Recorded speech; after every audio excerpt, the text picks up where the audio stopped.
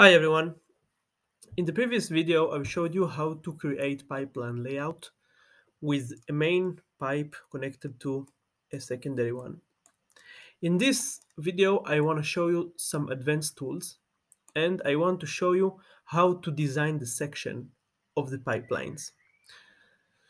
So first, for moving a manhole. Let's say I want to move this manhole 1.4. I will go to pipeline layout. I will make sure that I am in the right pipeline, number 1, line 1, and I will just click on the manhole, snap to the blue square and move it here. Now I will press apply. As you can see, the manhole was moved here and the station updated as well.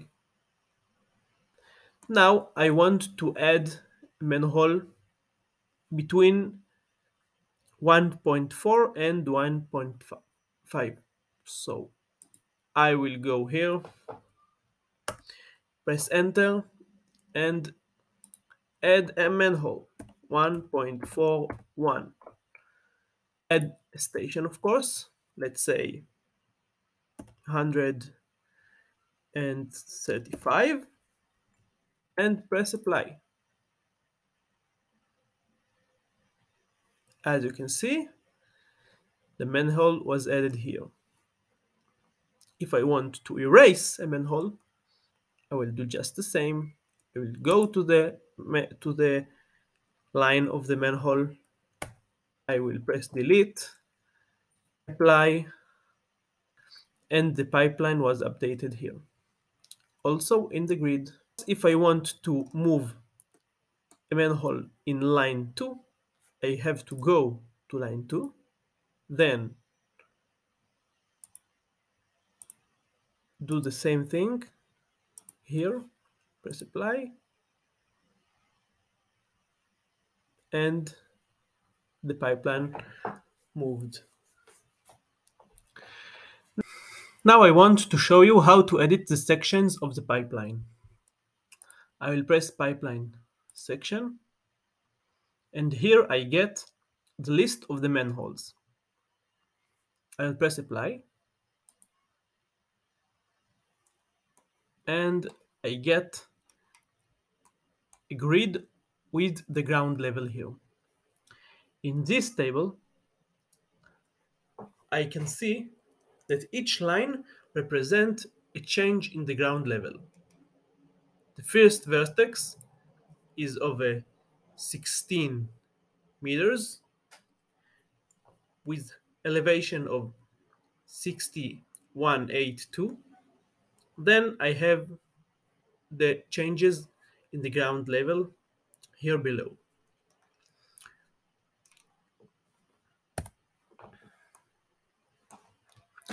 Here I can see the connection to pipe number 2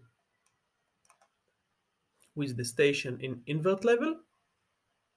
And now I will start to set the depth of our pipe. So let's say 1.5 meters and press apply. Let's set also a diameter for our pipe. Let's say 250. And press apply. After each change, I will press apply. So now you can edit the properties of your pipe, and you can also use this important tool of fixed slope and fixed invert level to set which one you want to be leading.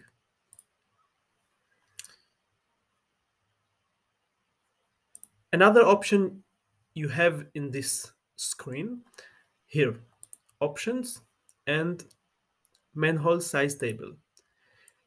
You can set here according to the depth, the size of manhole you want, and press OK. Then if you press here in this button, You will get here automatically the size according to the depth you set.